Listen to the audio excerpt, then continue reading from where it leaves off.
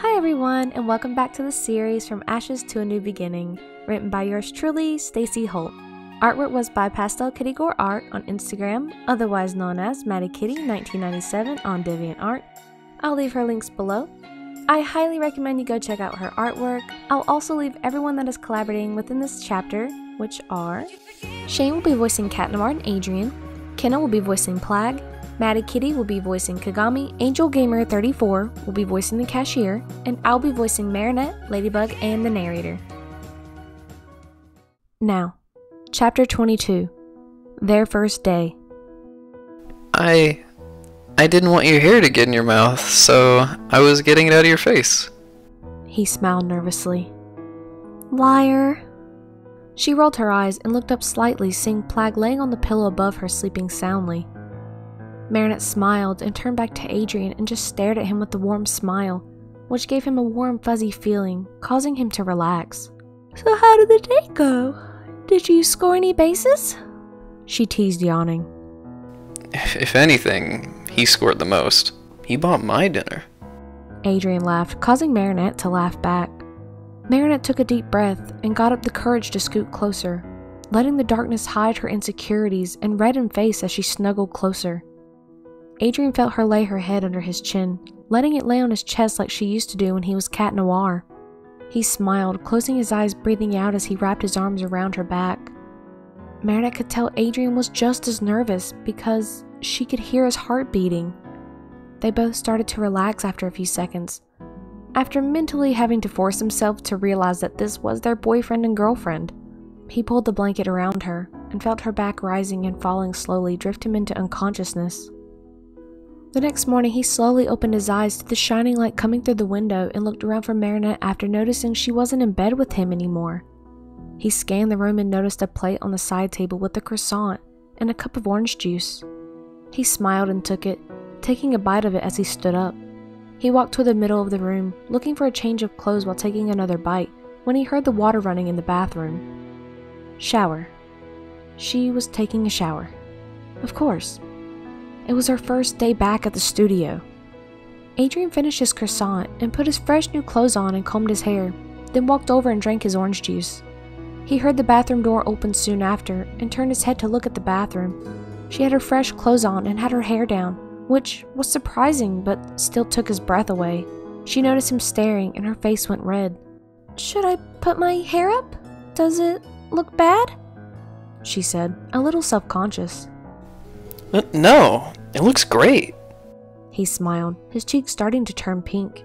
She smiled and laughed, but regardless, she brought some hair ties and put them into her purse, just in case. She was having to work today. She didn't want to be designing and her hair get in her way.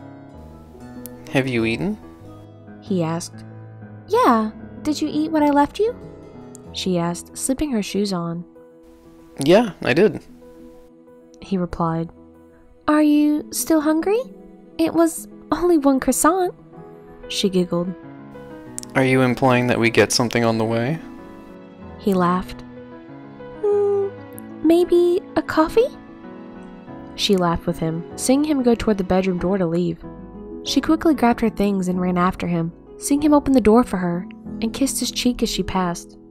She walked down the steps, trying to remain calm and collect her composure, so her parents wouldn't figure out that she was dating him.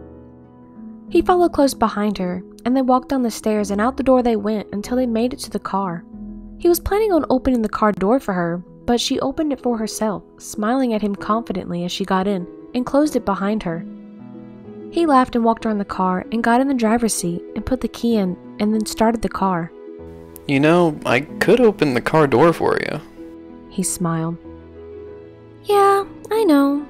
I can't let you do everything for me, though. Wouldn't that be showing favoritism? She rolled her eyes. Favoritism? He asked, confused. You're my boss, aren't you? She smirked. His eyes widened, and he hadn't thought about it like that until just now. She was right. He was her boss. Was driving her personally to work too personal? Should they drive separately? Should he buy her own car? Should they not live together anymore? He liked her living with him. "Are you okay?" she asked, seeing his worried face. You're not leaving, are you? He asked, a little more panic in his voice than he would have liked. What? She asked with a slight giggle. I mean, is favoritism like us driving together to work? Us living together? He asked, pulling into the drive-thru of the coffee shop. Adrian, I think you took the joke a little too far. Calm down. I was teasing. She smiled, booping his nose. My house burning down was on the news. You're a kind person, and everyone knows that. I'm sure everyone knows you're doing this out of the kindness of your heart. She smiled, seeing his face start to relax. Here, I'll even buy my own drink. Marinette laughed, handing him a few dollars. What? No. He insisted, pushing away her money. Yes, Marinette said, pushing the money back toward him. Marinette, no. I said I would pay for it. He insisted again. Marinette put her dollars back into her wallet and instead pulled out her debit card. If he wouldn't let her pay for her drinks, fine, she would pay for hers and his. Hi, may I take your order? The polite cashier said over the speaker. Hi. Can I get a medium double chocolate chip frappuccino and a medium mocha frap? He said into the intercom, hearing the attendant telling them to pull forward. As they finally pulled around to pay for the drinks, the cashier opened the window with a smile, but stopped when she saw both Marinette and Adrian both handing her cards, both struggling over one another. They both had their cards extended toward her, making the cashier feel a little uncomfortable and uncertain about which card to take. That will be €7. The cashier said, politely smiling. Adrian smiled politely at the cashier and quickly grabbed Marinette's card away and handed the cashier his card to pay for both coffees instead. Hey! Marinette pouted. Hush you. You need to save money for the apartment. He said, handing back her card. Fine. Marinette gave in, putting her card back into her purse, smiling down at Tikki as Tikki quietly snickered to herself. Adrian took his card back from the cashier and pulled up to the next window. He got their drinks and gave them to Marinette, who put them in the cup holders. A double chocolate chip frappe? Does that even have coffee in it? Marinette laughed. No, but it tastes amazing. He smiled. It's a coffee shop, Adrian. Marinette laughed. It still has frappuccino in the name. It counts. He laughed. I can't believe I couldn't tell you were Cat Noir. You two are so similar. She smiled, looking out the window, smiling to herself. I'll take that as a compliment. He smirked. Adrian and Marinette pulled up to the company a little while later. He grabbed their drinks and stepped out of the car, smiling at Marinette.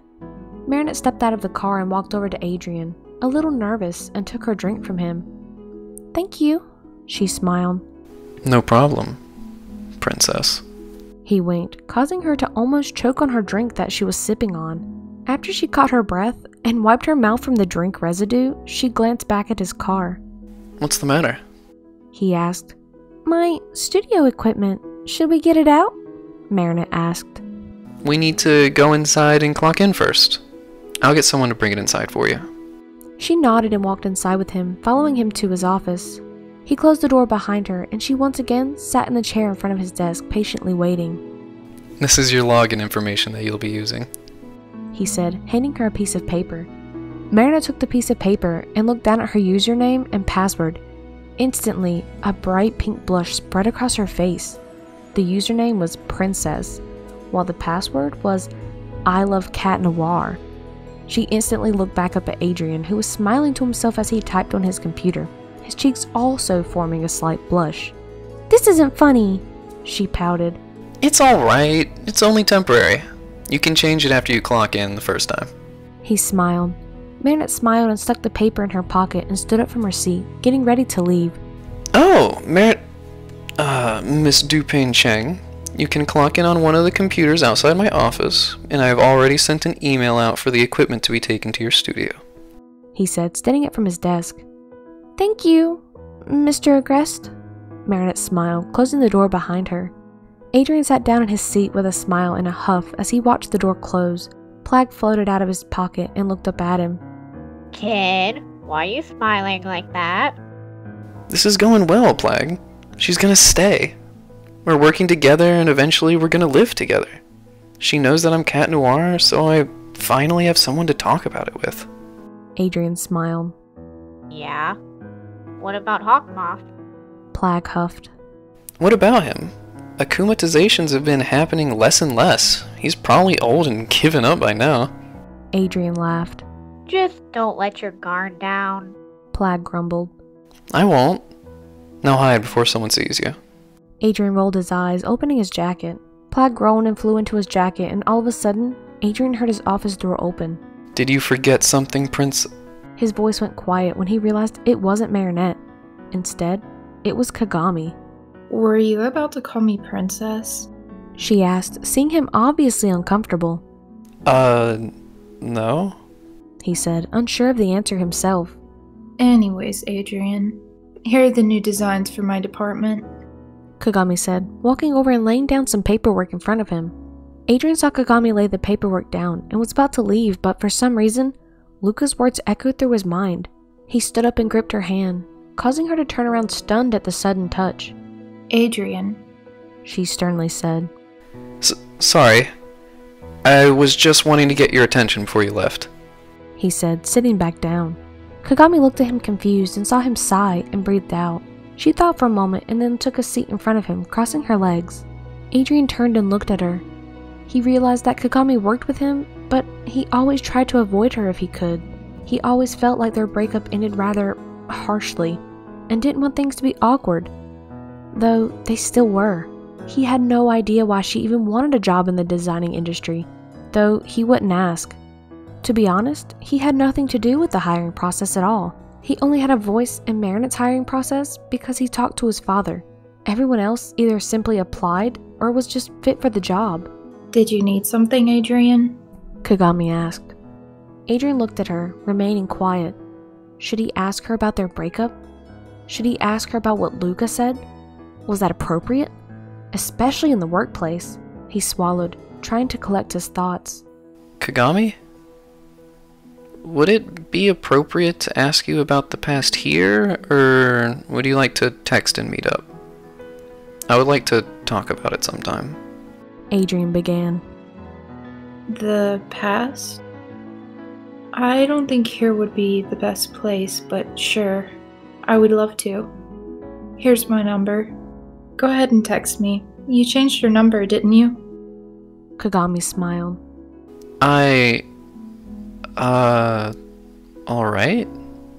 He said confused while taking the piece of paper that Kagami had written on it and pulled out his phone. He texted the number and saw Kagami's phone light up after sending the text. I got your message. I'll see you around, Adrian. Kagami said, standing up and walking out while smiling. Plag? Did I give her the wrong impression? Adrian said, confused.